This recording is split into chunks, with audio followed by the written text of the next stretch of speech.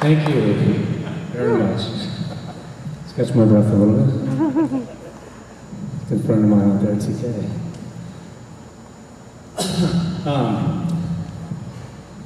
Okay, with that solo, I'm really a big fan of different styles of music. Grew up in the rock. I was a big fan of Kiss growing up, and I was like, God, that's what I want to do. So I was drum solo and didn't take lessons. Kind of just learned through friends how to play a drum beat. And, you know, I was able to work my way through those records. And then Neil Peart had to come along and ruin everything for me in Rush. And so I was like, what in the world? I just, you know, what is this guy doing? How is that possible? And a friend of mine was like, oh, that's a lot of that stuff he's doing is rudiments. And I was like, you know, learned what rudiments were. So lessons can be a big help. Or, you know, you don't have to learn to read music. You don't have to play rudiments to be a successful musician, but it'll help. The guys that don't do that, I don't understand how they can. But it's such a benefit to take lessons to further that process. I feel like I could have quickened, you know, my time span and not wasted a lot of time just jamming the songs that I knew to play. So with this solo, I became a huge fan of the rudiments, and I use one particularly a lot. It's a 6-stroke roll and drags. And I'll demonstrate some of those. The paradiddles, awesome rudiment.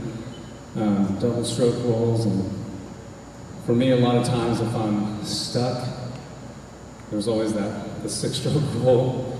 It's like, that kind of helps me get out and kind of gather my thoughts. Okay, I need to go here. So let me show you just a little demonstration of the 6-stroke roll. And it's built around triplets. The sticking is right, left, left, right, right, left. 6 notes. So I'll just show you.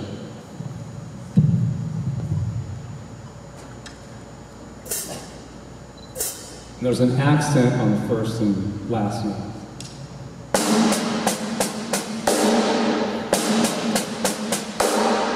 As I continue it, you get.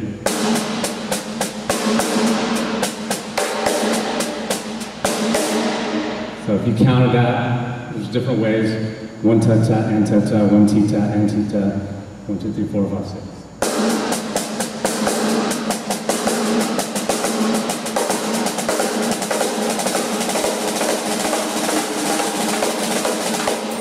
So the 6, it makes you sound cooler than you are, basically.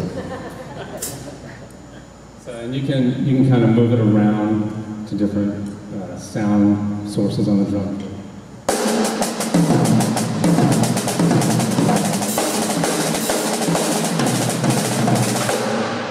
For that one, I have to catch myself and go, okay, you've already played that 8 billion times, go to something different. Another one, the paradiddle. The basic paradiddle, right, left, right, right, left, right, left, left. Great because it's building a weaker hand. So I'm a righty, so the left hand is still trying to wake up after 30 years of playing. Always trying to do stuff. The paradiddle helps because it's kind of a mirror image exercise. So if you can make that into a drum beat.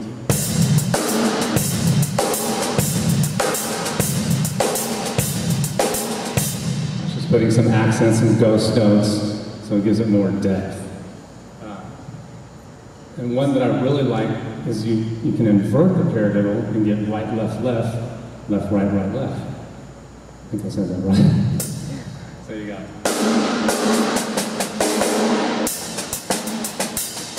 And I'm putting that on the drum kit as well. So right, left, left, right, left, right, right.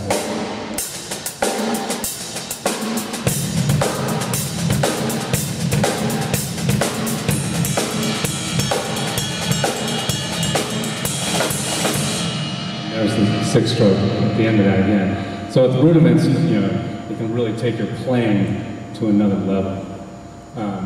And ghost notes, huge. Ghost notes really can make a drum beat come alive. You know, if I'm playing, like say everyone that plays the drums probably knows the boogaloo drum beat.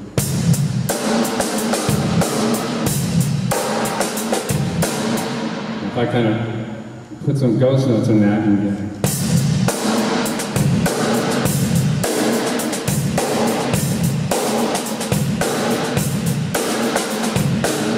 a lot of ghost notes are another big, I really use a lot in my playing.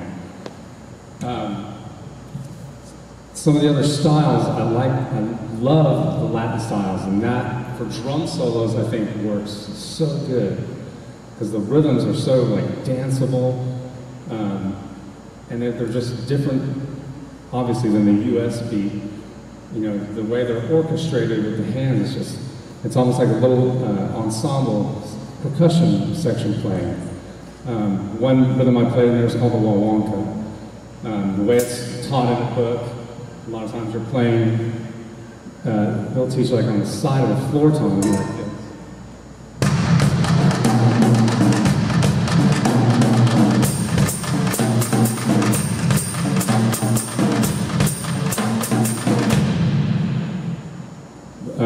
But I wanted to rock it out a little bit more, so I'll throw it on a cowbell or a floor tone.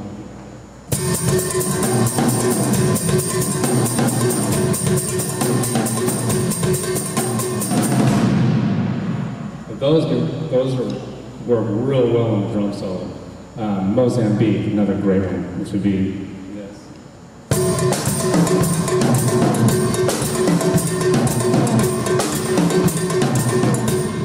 Should have had some papers, you know, if anybody here is like interested, like what is the sticking on that? Come up to me afterwards and I'll write it down on a napkin if we have to. Just get to, but it's a great drum beat. And there's a lot of variations with the Mozambique. You can cover a lot of ground in your drum solo where people are like, wow, that was just so cool. Steve Gadd, if anybody's familiar with him, he really made this popular with Paul Simon in a song called Late in the Evening. And that goes like this.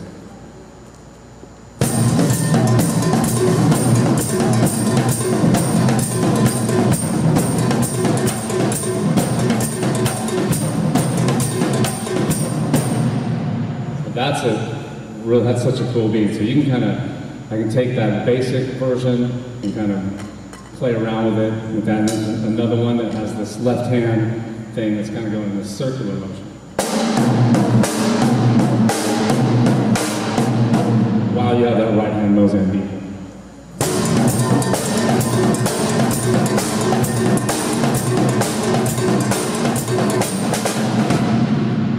So a lot of times in my solos, if I get to a point, I'll be like, okay, I'm gonna go to this Latin section and I'll just throw all those together.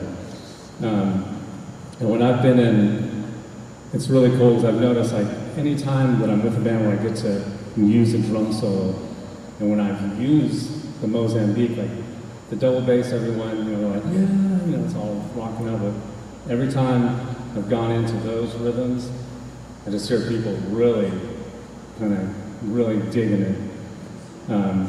Whitecross, my wife's going to get me after this time. Don't say so many ums every time you speak. Now I've noticed every time I do. Whitecross is a band I've played with since '92, and we've been to a lot of places. And in like the Latin countries, I was kind of nervous to play that because I figured everyone there just knows those beats like down. So I'm like this gringo coming over there playing their stuff, But man, they went crazy for it too. So I've gotten a lot of mileage out of those Latin beats. There's the bossa nova, another one that's a really good beat to know.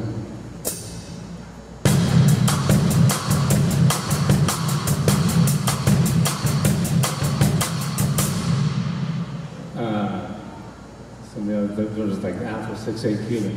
Just get into like different styles. Get into some Latin stuff. Get into jazz. You don't have to be the best jazz player, the best Latin player. But working with all those styles is going to make your style that much better, who you are. And I remember a drummer named Nathaniel Townsend that I saw. There's a convention called Drummers for Jesus. And it's really cool what he said. He goes, nobody can play like you. I just thought that was such a killer statement. Because they can't. No one can play like he played. So I don't keep chatting. I think Ryan is going to bring up some other players. Yeah, well, we were starting off kind of, just so everybody knows our format, we were going to talk about drum solo stuff, because Monaco obviously can play some drum solos. Anybody think he did a good job? I thought so too. He asked me if we wanted to play something together, and I said, no, that's right, you just play. So we're starting off, we're talking about the drum solo kind of thing. Some people hate drum solos and think it's a waste of time. Some people are like, get to the drum solo. You know, that's just part of the show.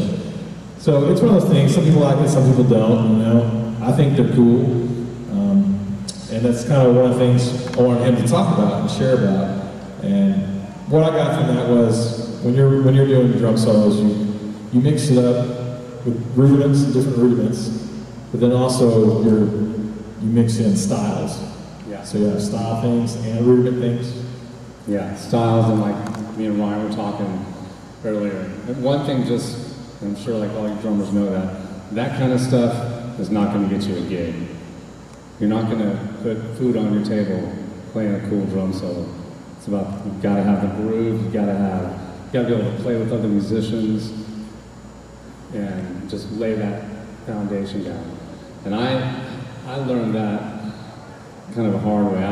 Like I said, when I was in the Rush and I was trying to play all these billion fills, and I auditioned for a band when I got out of high school that was touring. It would have been a nice gig for someone my age at that time. And I learned the songs, but then I'm like, I'm going to blow them away, and I'm going to put all these crazy fills. And it was me and a girl that was auditioning for vocals, and at the end, the leader said, I'll take the girl, not him. And I was like, what? I was like, I don't understand, you know. The bass player was like, yeah, dude, you're playing all over the singer and everywhere. So I was like, okay, note to self, don't do that. Get the foundation. When it's time, if you get time for a drum solo, then do it.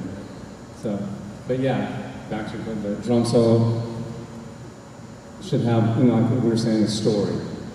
You know, you kind of build, you want to have like that beginning, middle, and then, you know, the grand finale at the end. And that's what I do. I like to throw in rudiments, styles, double bass stuff, show, spinning, you know, just kind of make it fun. Because the drummer's always in the back. No one gets to see him too much.